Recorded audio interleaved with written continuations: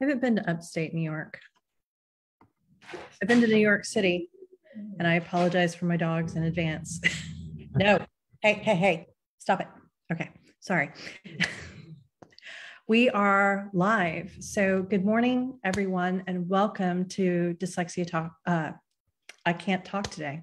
Welcome to Dyslexia Coffee Talk with our very special guest, Dr. David Kilpatrick. I am so excited to have you on today. So many parents are really excited to have you on today. So thank you for taking time to join us. Thank you. Thanks for having me. I wanted to sort of get, okay, I'm going to get this question out. I don't know why the English language is failing me today, but I think it's important to sort of start off with maybe explaining the difference between phonemic awareness and phonological awareness, because I really want to talk about the development of phonological awareness, but I think that people need to understand the difference between the two. And, you've written so much about phonological awareness and phonological proficiency that I think first differentiating between the two is really critical. Okay, well, I don't know if you can read the top book on the bookshelf, but it's the Cambridge Greek Lexicon. The closest thing I have to a second language is classical Greek, so I have to make use of it somehow, because you can't talk to anybody. They all died 2,000 years ago.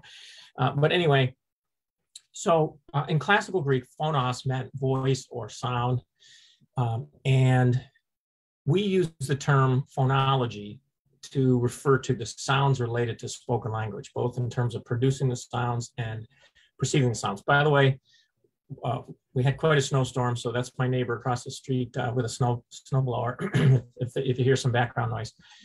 So in that, we need to distinguish between that and what we would think of as just generic auditory stuff. See, I know that's a snowblower, not a truck going by or an airplane. Why? Because I have auditory memory. And so that has to do with just environmental sounds, but phonology has to do with sounds related to speech. Now, anything related to speech, syllables, etc., all of that comes under phonology. But phonemes are the smallest unit in spoken language that allow us to distinguish one word or syllable from another. So I'm going to have to apologize in advance for my upstate New York accent, but had and hat, the reason we can tell them apart is because they differ by only a phoneme. Now, had and box, we can tell apart very easily because they don't share any phonemes. So in the English language, we have very few words. You can count on one hand how many words we have that are made up of just one phoneme. We have I, first person singular, or I. We have aw, like you're in awe of something. We have O, like I owe you money. And we have U, like EWE, the type of sheep. That's it. Those are all one single phoneme. All other words in English have more than one phoneme, but then they get stitched together through what they call, fancy terms, co-articulation. So if you, now stepping back from that, our alphabetic writing system is designed to capture those phonemes. And if you have a difficult time noticing the phonemic structure of the spoken language, you're going to have a hard time learning to read. So phoneme awareness is a critical skill for learning to read. If you're a good reader, you have it, even if you were never taught it. But for children that were not blessed with that degree of phonological skills, it's something that really has to be directly taught. I know that you've spoken in the past too about the evolution of language and, alphabetic language versus a logographic language. Am I getting that differentiation correct? Where it's a symbol to represent a word. And how language has evolved and why explicit instruction and phonemic awareness is so critical. Yeah, so language has been around for a long time, but written language has been around for about 5,500 years. And it was invented multiple times. Egyptians, Chinese, in the Near East, we call Middle East here, you had cuneiform. In each one of those attempts at written language, each character represented a whole word. So it's referred to as an ideograph or logograph. There are different ways they refer to that type. But it wasn't until about 1500 BC or so that in ancient Phoenicia, which we now call modern Syria, that someone said, hey, when we talk, we keep using some of the same sounds. I think that was the very first speech pathologist. I don't know, first speech therapist, I don't know. But so what they did was they created an alphabet based on 22 different characters. And that original, what they now call Proto-Phoenician alphabet, survives in modern Hebrew and Arabic. But the Greeks took it and there were no vowel symbols, only consonant symbols in that original alphabet. That's true today for Hebrew. And the Greeks took that, changed the look of the letters, and added vowels, thanks to them. And so the alphabet was invented to try to make it a lot easier. You don't have to learn thousands of different characters to learn to read. You need to learn 22 in the original alphabet, and that's it. And you can learn to read. So that is very important, because instead of a whole word, you have to deal with t, m, s. Those are individual phonemes. And if you're not noticing those elements within speech, you're going to have a hard time reading an alphabet-based writing system. Right. And I just realized my microphone was like 3 feet away from me. So I was trying to reach it so everybody could hear me. But so yes. And okay, I'm going to get this question out, I swear. Do you ever have days where you find it difficult to speak? I don't understand what that is, but some days I just can't seem to get my words out. With everything, with the development of phonemic awareness, being able to decode, where I want to go with this is, did you by any chance have the opportunity to listen to Emily Hanford's 6-part Soul to Story series? Yeah. There was a lot of backlash on that podcast series about what some people felt was its emphasis on decoding skills, and that other critical parts of building a skilled reader were left out of that conversation. And I'm curious what your thoughts were on that conversation. Well, it comes to mind as we speak here about overemphasis. So we all know that if you're going to exercise, it's important to do aerobics, things that get the heart rate going, but also some kind of strength training, etc. So I've had this problem with my kind of upper to middle back for a long time. And so I went and I got physical therapy. And so suddenly I'm overemphasizing exercises and stretching related to the back. I think that's a problem? No, it's because that is where the deficit is. And so is she overemphasizing decoding? Well, her goal is, I don't think, to talk about reading in general and reading comprehension in general. She's trying to talk about the deficit area in the way instruction's been delivered over the last number of years. So if their concern is that the instruction is only focusing on that and not on other things, then they have a great point. But I don't think that's her point. I think they'd be missing the point if they think she's overemphasizing. So just like you'd almost say, Dave, look, you're doing too many back exercises and too many back stretches. Something's wrong with this, right? It doesn't seem to follow. Yeah. And from my point of view, I definitely agree with you, because I felt like it was a series that was focusing on the deficits within instruction. And she really seems to be trying to shed some light on the difference between balanced literacy, slash more of a whole language approach to literacy than what everybody's been referring to as the science of reading, which is, I'm going to refer to it more as structured literacy today, and being able to focus on the pillars of reading. But your work is so critical in that foundational space of a developing reader, and why that is so critical in order to finally, reach the part of the rope where you're truly a fluent and skilled reader, right? And we've spoken before, and I really want to sort of circle onto the idea of orthographic processing as well, because I think that you have a great explanation there. And as the parent of a child who struggles with orthographic processing, I think that that's something that would definitely help people understand from a contextual point of view. Yeah. Just a not really technical point, but just a little side note point. I try to avoid the term processing as much as I can. Occasionally I have to use the term, but processing usually means something's going on between point A and point B. That's what it's saying. So I think maybe to sharpen our conversation a little bit, we can talk about orthographic memory. And the reason I say that is because the term orthographic processing has a history in the reading research that would take me a little bit far afloat and may not be directly relevant, or at least not directly central to what we're talking about here. So orthographic memory, here we go with those Greek terms. So orthos means straight or correct in classical Greek. And you think about an orthodontist straightens your teeth. Orthopedic doctor straightens your bones, so to speak. And then graphos, we use in our language like graphic to mean like a drawing, but in classical Greek it meant a writing, and even often referred to their individual letters of their alphabet, among other things. And I just found out, because that's a brand new ancient classical Greek dictionary, that there was a whole separate word, orthographia. I just learned that. I mean, I've known those other root words, and it means the correct way to write something and the correct way to spell something. And so orthographic means the correct spelling. M-E-E-T is the correct spelling of when you interact with someone, and M-E-A-T has something that you might eat. And so both of them have a different orthography, different spelling pattern, and they clue us into a different word and a different meaning.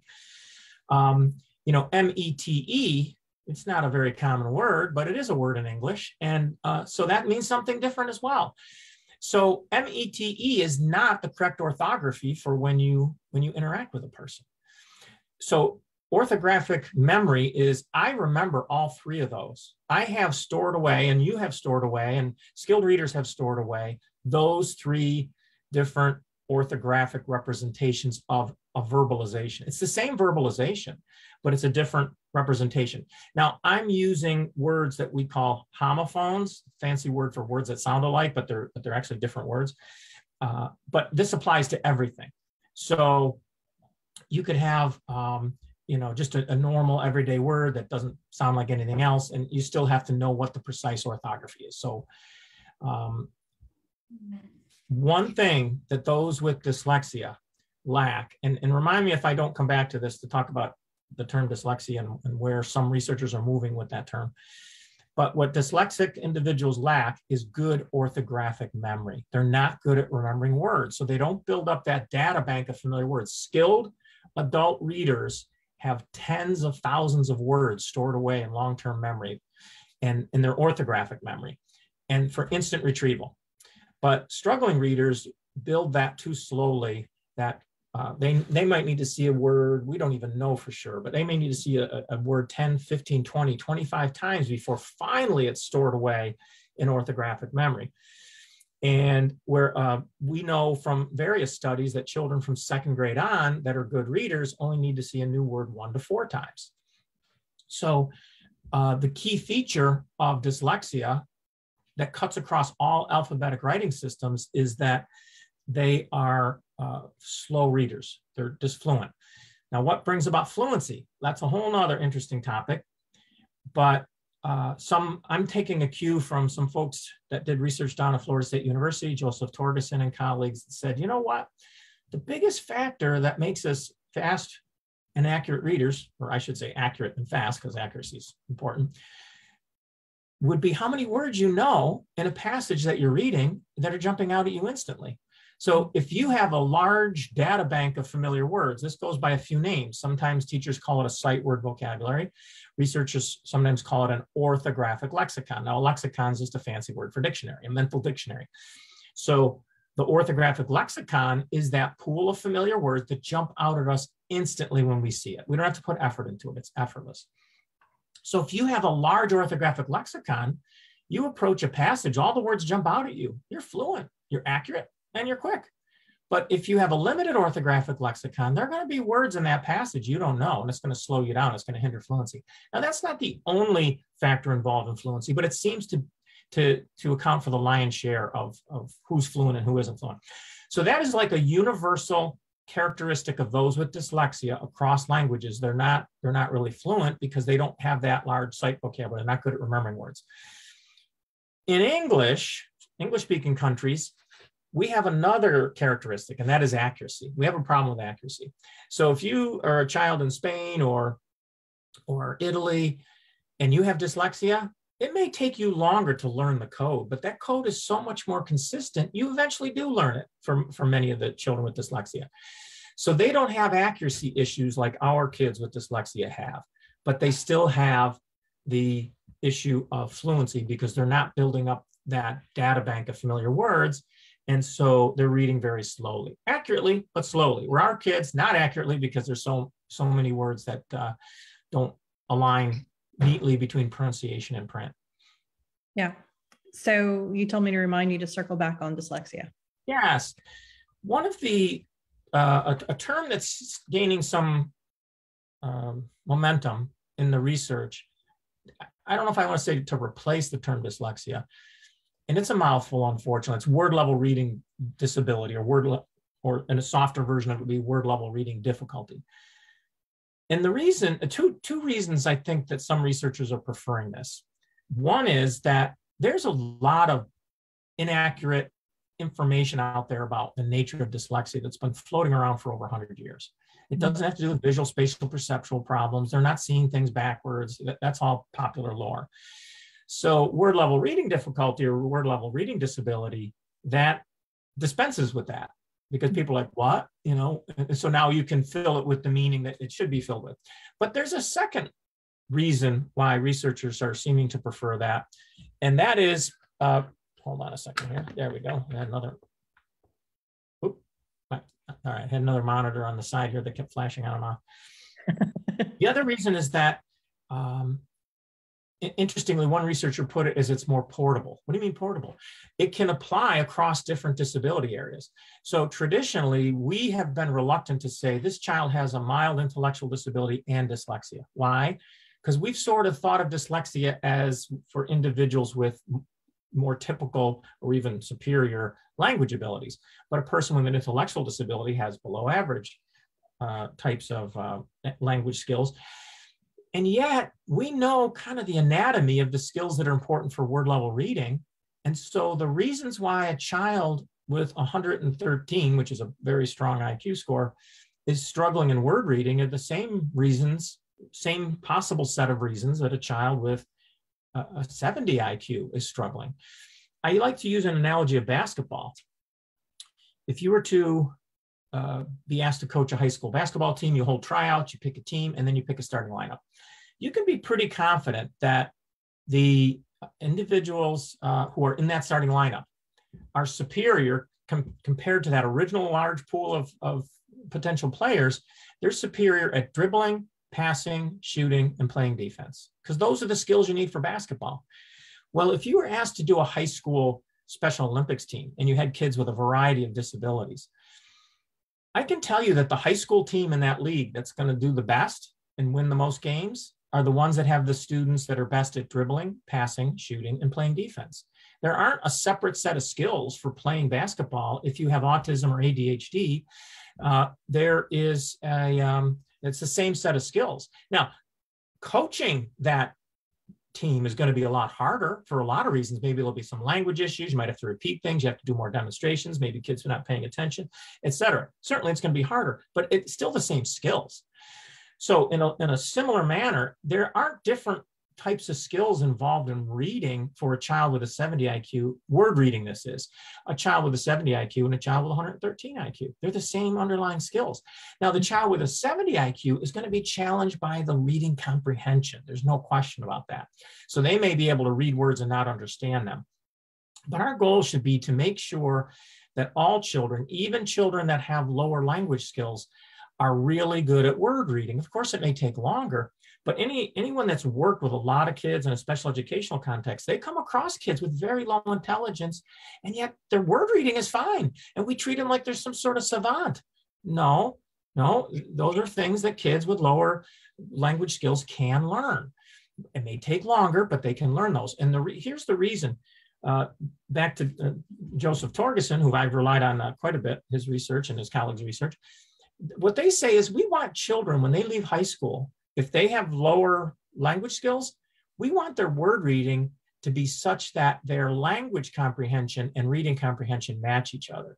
So if a child has a 70 IQ and they're 18 years old and are leaving high school with the language abilities of a fourth grader or fifth grader, we want their reading comprehension to be that of a fourth grader or fifth grader. Mm-hmm.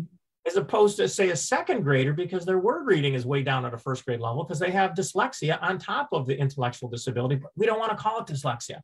So if we are able to correct that, sending a kid out into the world with a fourth or fifth grade reading comprehension level is giving them a lifelong gift they're not getting going out into the world with a second grade reading comprehension. So that's the second reason why there seems to be not a fast shift, but a slow shift to this term word level reading difficulty or disability. I like to say difficulty. Some folks are saying disability, but the reason I say difficulty is not to soften it, but just to include a wider range of folks that are not low enough to say be considered to have a reading disability based on the Individuals with Disabilities Education Act.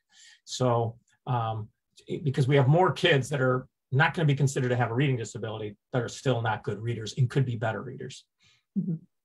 So I'm intrigued about what you just said for multiple reasons. And the first thing that automatically pops into my head is I know that when he just turned 14. So at 14, it's not quite as big of a deal as it was maybe a couple of years ago. But I recognize that when he's mentally or physically tired, he has a harder time communicating. He can't pull the words out of his brain that he's trying to reference when he's having a conversation with you. I wrote a blog piece about it at one point because he was so frustrated in the car with me one day that he slapped himself on the head and said, "Oh, my brain." There's a lot of thought that dyslexia is kind of more, I think, than just reading the words itself, at least within the community perception. So if we rename it word level reading disability, how do we encompass some of the other parts of what people think of dyslexia being a part of? Well, if you give me a second here, I have a little quote for you that can kind of help with that a little bit. Let's see. And okay, here we go. All right, so I'm going to read this to you. This was based on a review of research on dyslexia. In other words, they sit down and look at all the different findings about dyslexia, and it's from 10 years ago, a little over 10 years ago now, from 2012, and it was by the folks down at Florida State University, and they are a funding hub of the National Institute of Child Health and Development on these research on these very type of issues. And this is what they said. They said, although some individuals with dyslexia have weaknesses in a variety of areas, impaired phonological processing appears to be a universal cause of dyslexia.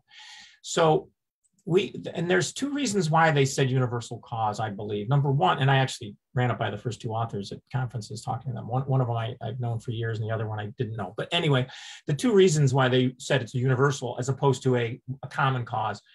Number one is that there are certain characteristics of weaknesses on certain skills that kids with dyslexia have.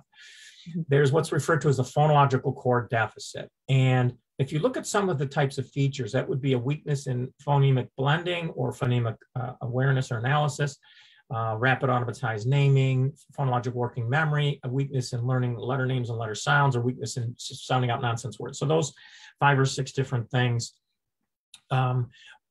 you're going to find if a child is struggling in reading, they do poorly on one or more of those. They don't get a clean bill of health in those. And yet, with typically developing readers, it's hard to find difficult enough items of those sorts that I just mentioned to trip them up. So there's a bit of a divide there. The second reason is that for the last 50 years, they've been studying dyslexia scientifically. We haven't come up with another causal explanation for it. And believe me, if someone comes up with an alternative causal explanation for dyslexia, they're going to go down in history. So there's certainly a motivation for it. It's not like, there's no motivation to try to dig deeper. And believe me, they've turned over just about every rock you can imagine. Now, one of the things that I think that you're hinting at, I had a discussion with someone who was part of dyslexia association, and it was a casual conversation that we were having with a few people. And she insisted, because her husband and son had dyslexia, she insisted dyslexia is more than just about reading words. And it's like, well, it probably is, because it has to do with the integrity of the phonological system, and that can spill out in things. But also there's other things that are associated. We have a fancy term, we call it comorbid. So if you have dyslexia, you're more likely to have, say, attention issues. And so those could be a part of it, or executive functioning issues. But they aren't the causal source of the reading problem per se, because you have people with attention issues or executive function issues that are perfectly fine readers. So for your, big college word here for today is epiphenomenal. So epiphenomenal means something that is associated with a particular phenomenon. Epi, there you go, classical Greek, on or upon. Epiphenomenal means that something is often associated with something, but it doesn't have a causal relationship. So for example, many children with Down syndrome have a very significant singular palm crease that we don't have. And I don't think we think that the palm crease caused the intellectual disability or vice versa. It's epiphenomenal. So yeah, there are characteristics you're going to see, some that aren't necessarily inherent in dyslexia, such as executive functioning problems and attention issues, because you have people that don't have dyslexia that have those, but some that could be a byproduct of the same underlying issues. So if there's some phonological issues that are producing the reading, phonological issues can produce other things, including word finding. So among children with dyslexia, there's more likely that they have a word finding problem. Well, what's a word finding problem? Stop and think about this. We have many different aspects of our memory. When we think of memory, long-term memory I'm talking about, not working memory, but long-term memory, I have a bad memory. Well, from a standpoint of cognitive scientists, saying that you have a bad memory is like going to a doctor and say, I don't feel good. It's just too generic. See, to a cognitive scientist, you say, which aspect of your long-term memory? We have semantic long-term memory that has to do with our understanding of concepts. We have episodic long-term memory. Think of the word episode. It has to do with experiences. We have motor long-term memory. It's like riding a bike. We have procedural long-term memory. You know how to drive a car while you're still talking with someone and distracted, and you're still driving just fine. You're an autopilot. We have we have auditory memory. That's why I knew it was a snowblower and not a truck going by. We have phonological memory, this is where this is leading to, phonological memory. And then we have face memory. We have orthographic memory for words, and we have visual memory. So we have at least three different types of memory that involve information coming in through our eyes, but they are different memory systems. We have at least two different types of memory that involve information coming into our ears, the auditory, environmental sounds, and phonological. Okay, that's a long way around the barn of saying, if you have problems with phonology, you're going to have a problem with vocabulary to some degree, or word finding. Because think of the term vocabulary. We teach vocabulary like it's just a singular type of memory. Vocabulary is making use of at least two of our memory systems, our semantic memory system and our phonological memory system. Here's an illustration. We all have had the experience when we're talking with someone and you're thinking about something, you go, what's the word where it's kind of like, and you start talking around it. Well, your semantic memory is doing its job perfectly. The concept's there, but your phonological memory is failing you. What is the word that attaches to that concept? So vocabulary is a combination of the concept and the word attached to that concept. Vocabulary is not just one thing, it's at least, and maybe more than that. Think about a common one we have similar. We have phonological memory problems with faces, right? So we remember the face, but we don't remember the phonology, the person's name. Same thing happens with concepts. So if you have issues with phonology, it could lead to dyslexia, but also could lead to problems with word finding. So anyway, to sum this up, what I'm saying is, yeah, there could be other things associated with dyslexia that are directly related to the same general causal phenomenon of phonology, weaker phonology than average. And then there could be others that are just epiphenomenal. There's really no causal relationship. Well, and that was such a good explanation. I forgot what my other question related to your prior point was, but I want to circle around on when we've spoken before, we talked about within the balanced literacy instruction versus a structured literacy-based instruction, the use of context in teaching a child to read. And you had a really great explanation for why that doesn't necessarily help a child learn how to read when it sounds so reasonable. Can you elaborate on that? Yeah, there are several different aspects related to that. Skilled readers do not rely on context. Words jump out at them instantaneously. So that's what's called a bottom-up process. Bottom-up meaning from the letters to the sounds to the vocabulary. A top-down process would start with higher level things such as context, vocabulary, et cetera, and work its way down to the letters and kind of, the letters may confirm what you kind of thought or what you're going to guess, et cetera. So skilled readers do not, there have been studies of adult skilled readers where they do what they call garden path, what would I say? Paradigm is actually the word they would use, but a technique, a research technique that they use that involves a garden path sentence. So the garden path sentence is when you start reading a couple lines and it gets to the very end and they'll have a good sized multisyllabic word that looks just like another word that people would be expecting, but it's not that word. And most good readers catch that. Well, where's context in that? No, the bottom up forced them to go, whoa, this doesn't belong here. That's a typo. Now, the reality is it can work the other way. We've all experienced, especially if it's something that we wrote, but it still can be someone else where you miss a typo, et cetera. But for the most part, the bottom up processes are very much involved in skilled readers. Weak readers are the ones that rely on context. So weak readers, they're not good at sounding out words and they're not good at remembering words. So what's left? Using context. Well, I told you I read classical Greek. I've been doing it for almost 40 years now. I took, actually during one of my graduate programs, I went across town and took some intermediate Greek courses from Harvard University. And they say, when someone went to Harvard University, you know that within the first 20 minutes after meeting them, because they work it into the conversation. Look, it's been 35 minutes. So anyway, so I did 2 graduate level courses in classical Greek at Harvard. And the problem is nobody speaks classical Greek. Modern Greek, I have a colleague from Greece that's a reading researcher, and I showed him some classical stuff, and he could kind of read it and figure it out, just like we can read some older English type of things. But it's not something that's fluent. Nobody speaks it the way. Okay, so what's the problem? I don't have a language system to connect it to. So I am constantly sounding out words. Some words jump out at me, but I'm sounding out words and I'm using context a lot. Why? Because I'm functioning like an individual with a reading disability. Okay, so I get to experience, because I deliberately keep it up. So I read a little bit every day. And so I kind of know what it's like to have a reading disability, but it's easy for me to brush it aside because I don't need it. But what if I did need it? So I have to rely heavily on context to figure out some stuff. Otherwise, I'm running to a dictionary every 2 minutes, right?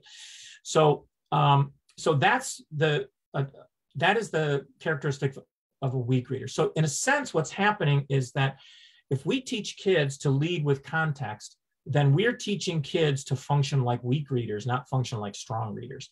But what happens is skilled readers, they're taught that and they discard it because they realize, hey, I can sound these words out pretty good. They figure out the code, even if they're not taught the code, and they're remembering words. So what would you need context for when a word jumps out at you? So context so it's not effective, but it's also problematic, because we need to deal with that internal structure of the word to sound out words and also to remember words. Word level reading functions on at least 2 levels. One level is the ability to sound out an unfamiliar word. That's the most effective way to determine a new word. The context is quite unreliable. We have a lot of studies to show that. And then we have to remember words. That's the second level. So sounding out a new and unfamiliar word, and then remembering words, so you don't have to sound it out again. Those are both established in kids who are good readers.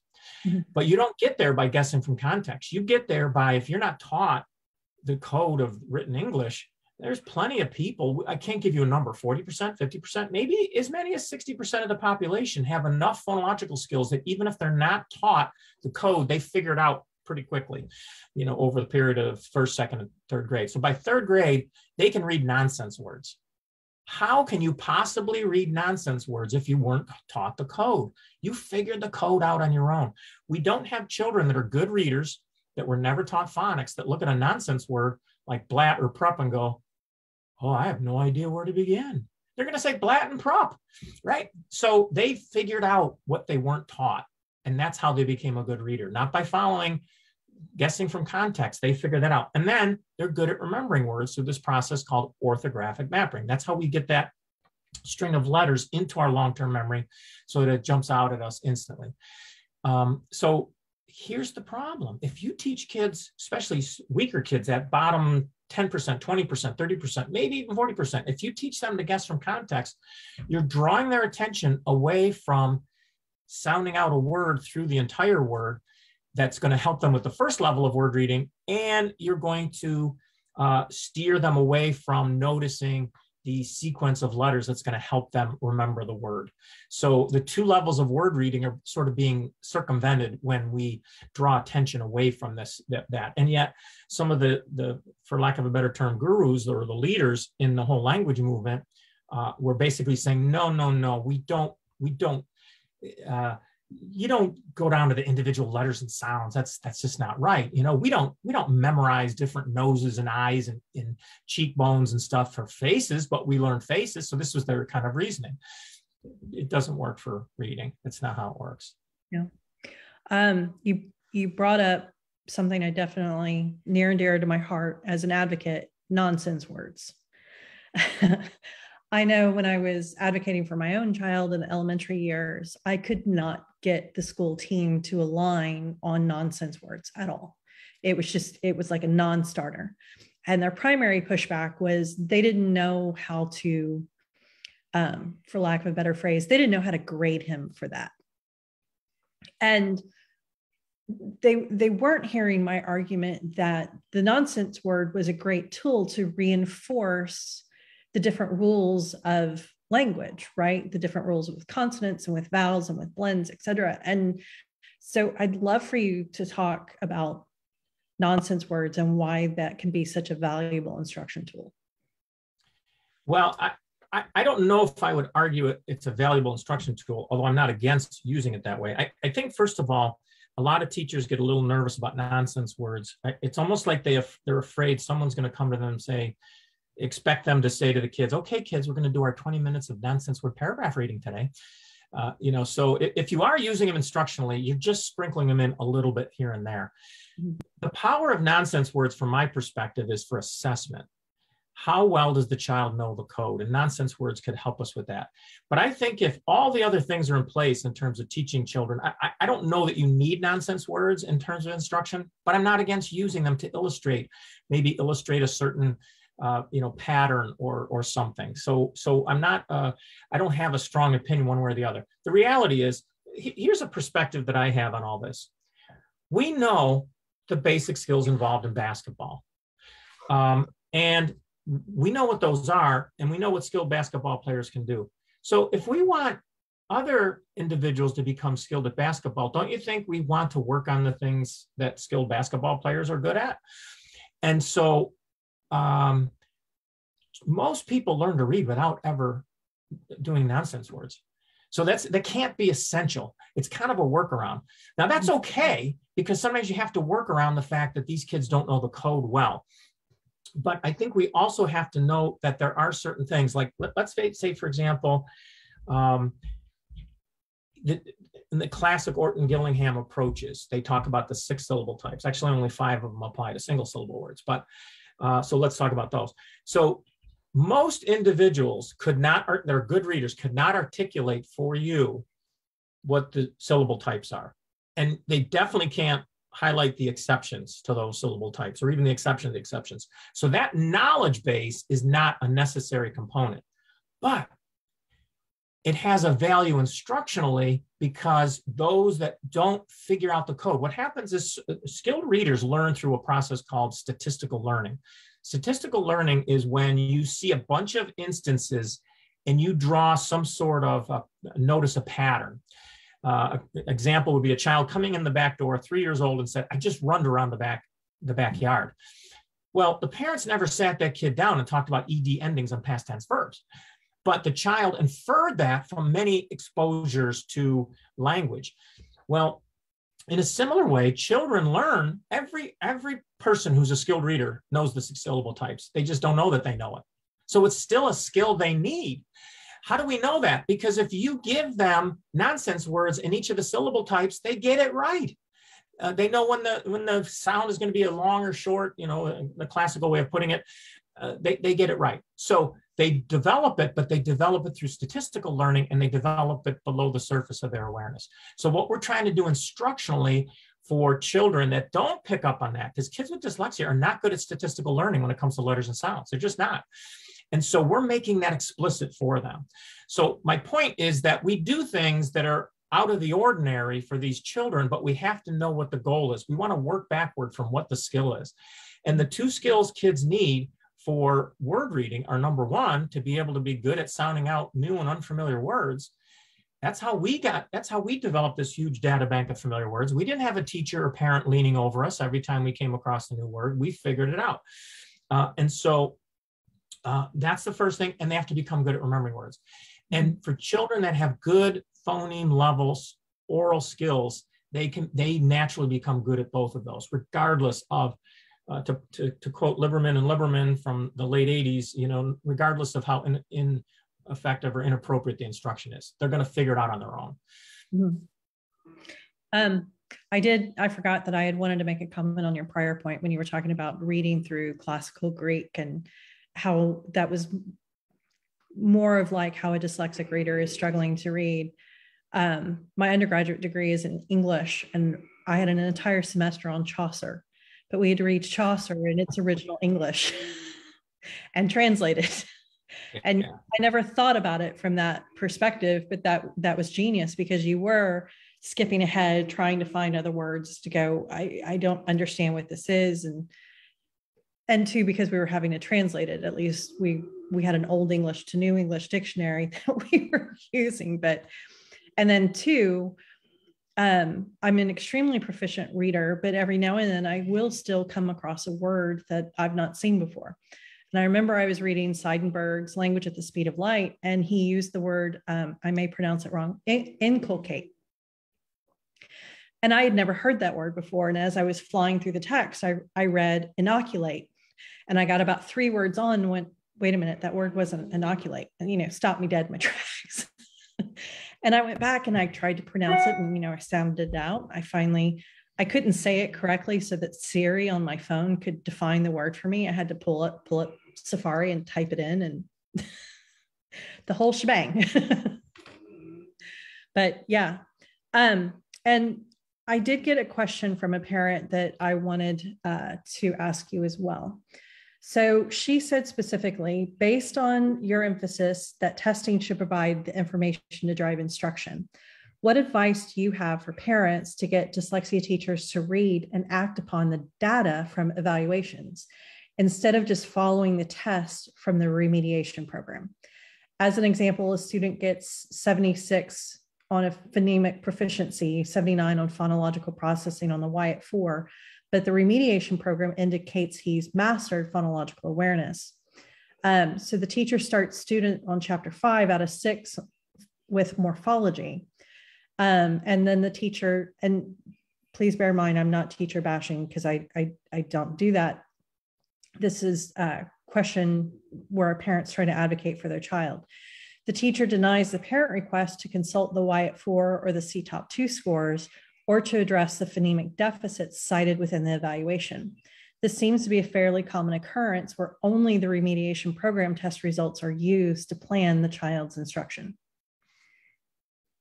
Yeah, I don't know how much I can comment, because there's so many follow-up questions I have about that situation. And I mean, I worked in a school as a school psychologist doing evaluations for 28 years.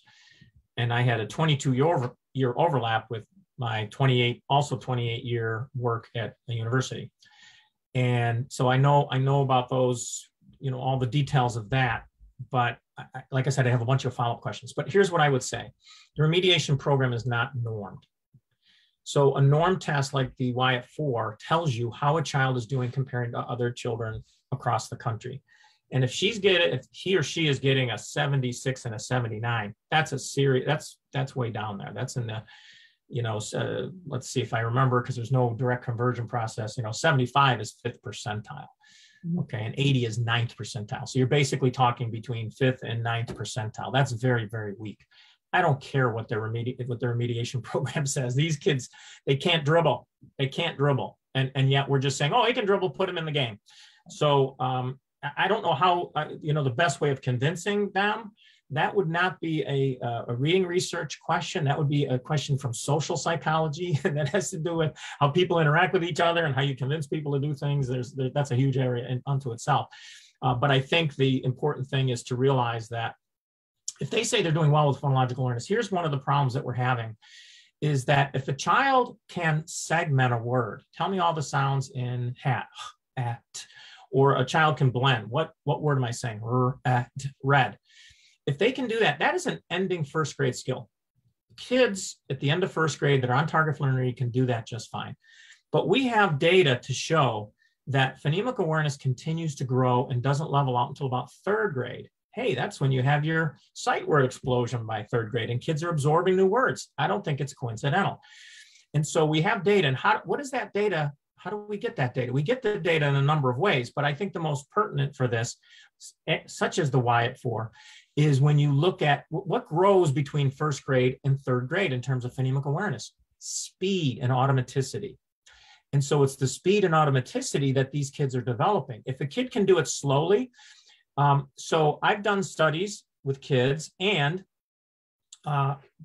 there's other data out there from some pretty big data sets that show that the correlation on a phonemic test, it exists for the instant responding to the item, not for whether you get it correct or not. So if you get a bunch of items and they're correct, but they're not a fast response, that does not correlate with reading. So the automaticity of the phonemic skills is what we need to be sure children are developing. That's what skilled readers can do. Yeah. So what I'm saying is we can create the impression that a kid has. I did that for years. So the PASS test, the phonological awareness screening test, which is free, it's at thepasstest.com. You got to put the word "the" in front of it. The phonological awareness screening test, that developed as a result of, it started out as a Rosner and Simon test from 1971, Journal of Learning Disabilities. But I was giving an intermediate version of that test, and I was giving it to 4th, 5th, and 6th graders with dyslexia. And I'd say, like, you start out with easy items, say baseball, but don't say base. But then you get to the harder items, say sky, sky. Now say it again instead of say wool. Sly, this is what they did. Took them 4 or 5 seconds, they got it right. I didn't know any better. I gave them credit for it, right? Well, in October of 2000, I screened an entire 3rd grade class of kids, and I couldn't believe what I was seeing. The kids that were good readers, you'd say sky, and they've never done this before. It was in a whole language school.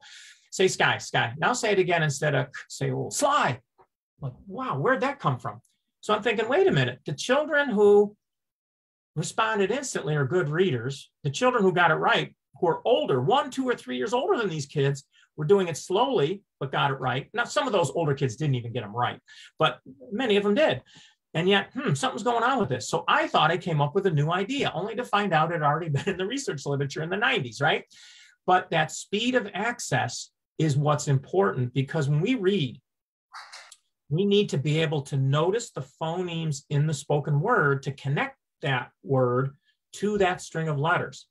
And when we read and we come across a new word, we don't, like when you came across that new word you mentioned, we don't stop and run and get flashcards. Once we know what it is, we move on because we're reading for meaning. Well, in that split second, we are connecting the phonemes in speech to the phonemes in the word. That's what orthographic mapping is. So we need automaticity. It can't happen without automaticity. If it's slow, like those 4th, 5th, and 6th graders, it's just not going to happen. So the automaticity of phonemic skills is essential for becoming a good reader. And that's what skilled readers can do. And we have data from some large data samples that we're actually working on to get published, but also from samples that I've generated, where you have, I don't know if you know like how a scatter plot works. Mm-hmm. You know, scatter plot shows that you can be kids that are weak at automaticity with phonemes are weak readers. Kids that are really strong with automaticity are strong readers. That's fine. But here's where it gets interesting. You have children in this, if you have 4 quadrants, you have children in the quadrant that says kids that are good at phonemic proficiency have instant phonemic proficiency, but they're not good readers. But what's missing, we have an empty quadrant. We don't have any children who are good readers that lack phonemic proficiency. So that's pretty important. That's pretty important, okay? So it's not enough to do well on a classical, traditional phoneme blending or segmentation task. It's not enough. Those 4th, 5th, and 6th grade dyslexics did just fine. And yet they were dyslexic and they had phonemic awareness problem. Well, see, we have to distinguish between phonemic awareness and phonemic automaticity, which I call phonemic proficiency. It's just, I'm using the term proficiency instead of automaticity, but that's exactly what I'm talking about. So phonemic awareness is not enough. Those 4th, 5th, and 6th graders, many of them had phonemic awareness. They were aware of the sounds, they worked on it enough and figured it out, but they didn't have the automaticity and proficiency. And that's what's needed in terms of remembering words when we come across new words. And I think that that's an amazing point that I'm so glad that you brought that up. I want to be respectful of your time because we've been on for almost 55 minutes at this point, but I wanted to get your thoughts on encoding, spelling, and writing instruction within reading instruction itself. Speaking as a parent of a dyslexic child who, was able to provide private remediation to my child, all of the remediation was reading focused. There was no writing instruction in there.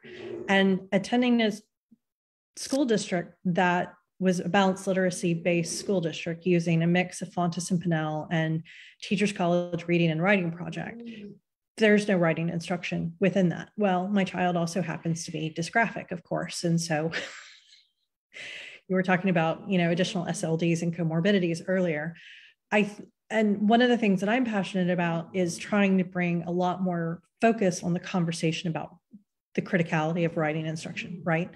So within everything that we've been discussing, where does encoding and spelling and writing fit into all of this in your thoughts?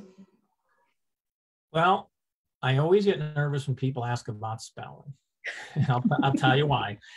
I have read hundreds and hundreds and hundreds of research articles, research reports, research reviews on word level reading, among other things related. I've probably read, and many of those include something, spelling test or something in there, okay? But I've probably read a dozen research articles and research reports specifically on spelling and spelling development.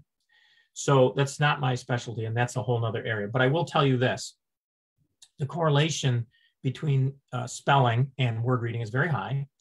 And based on how we understand how we remember words, it's the order of letters that's important. So please take what I'm saying as not, anything that I've said, other than obviously the illustrations or stories from working in a school, anything I've said is 2 mouse clicks away on my, I have it all organized on my thousands of research studies on my computer. This is not. So take this as this is my extending what I do know.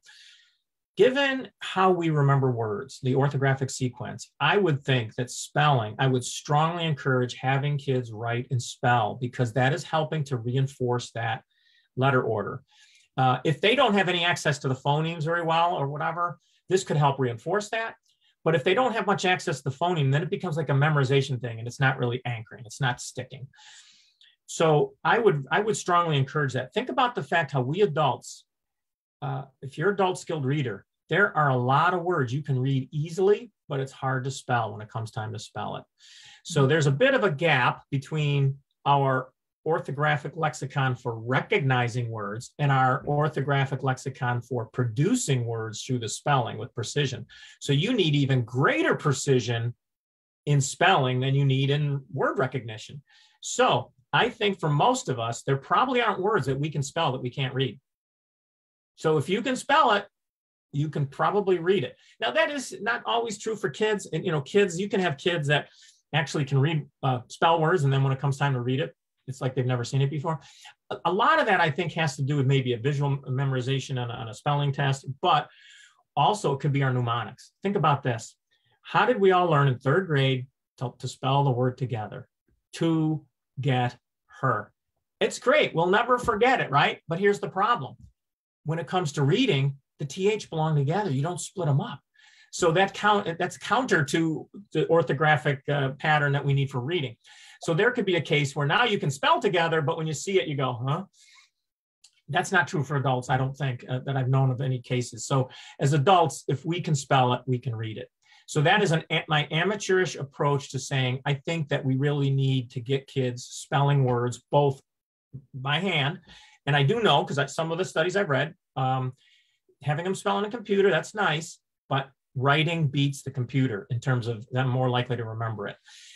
So that doesn't mean you don't ever have them spell on the computer. That's not what it's saying, but you don't just have them spell on the computer. Writing has actual handwriting is going to help with that. And just the whole concept of how we remember a sequence of letters. So just to kind of reinforce that, I think it's very important. I like how you do together.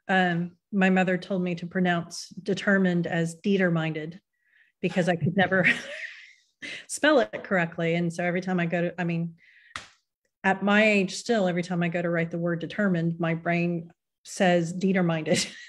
Well, Dr. Lena Airy, who is the one who developed the concept of orthographic mapping, she has recommended creating alternative bogus pronunciations to help. And she's even did a study that showed that did seem to help kids as a mnemonic.